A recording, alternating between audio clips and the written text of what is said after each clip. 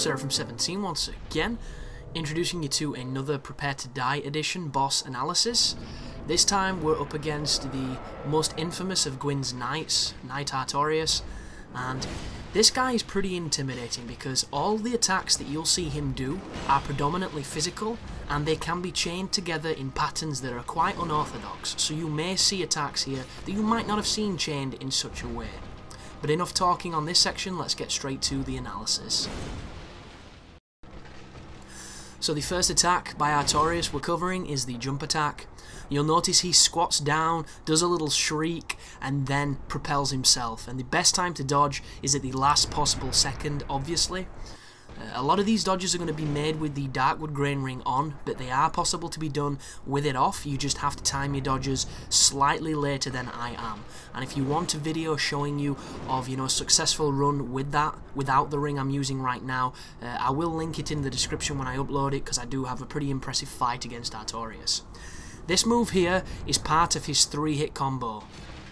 He can do anywhere in between 1 and 3 slashes in that technique. He can also adapt it and do additional ones that you will not expect. For instance, he can do the Sif Spin move, he can do the quick Stinger move where he thrusts the sword at you. There is a lot of different techniques, as you can see Artorias, unleashing all of them here. And one of the hardest parts about fighting him, as we see the proper Stinger move where he lunges across the battle arena, is a lot of his moves have more influence than you'd think. They have like splash auras around them that you can't see. They are areas of influence where you will take damage. And this right here is his taunt. If you see Artorias start to taunt, you have to get up to him and break his poise. His poise will be broken in different ratings depending on how much damage your weapon deals, depending on how quickly you can swing it, and things of that nature. So if you have a poise-crushing weapon, you'll be able to capitalize, but if you don't, you can get killed. But I will show that later on. As you can see, we're analyzing the Sif Spin. That is his walking forward slam move. This does have a splash radius on it, so be careful. If I'd not been using this ring, then I would have taken damage. This is his triple acrobatic slam.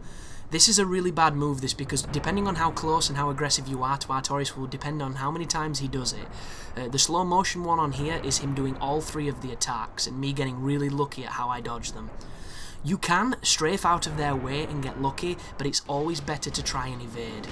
This move here is going to catch out a lot of people. If you stand behind Artorias, randomly he will do this extremely quick spin and jumping backwards slash.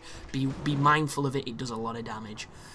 This move here is probably the hardest move to evade, because if you don't go the right direction at the right time, it's going to clip you regardless. That move there is an extremely fast, cheeky stinger poke. He does that when you're close, be careful of it, it does some serious damage. And right here is me showing you when he runs away from you. If Artorias ever does 2 backflips or 2 rolls, he's going to evade, and he's going to do this.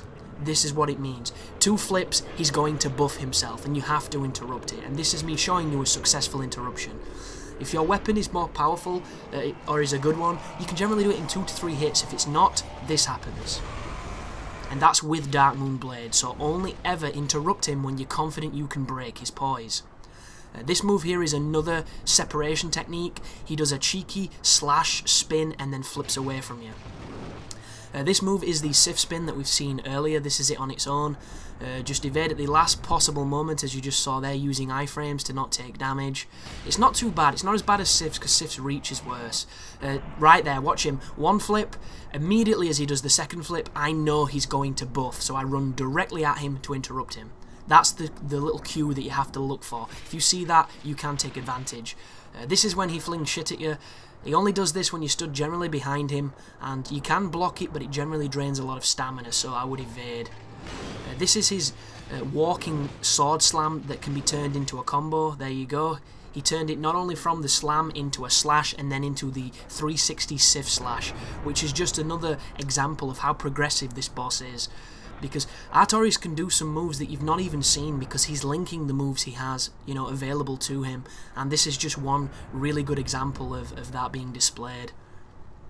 But know when to roll, time it effectively, and you shouldn't have any problems with Artorias.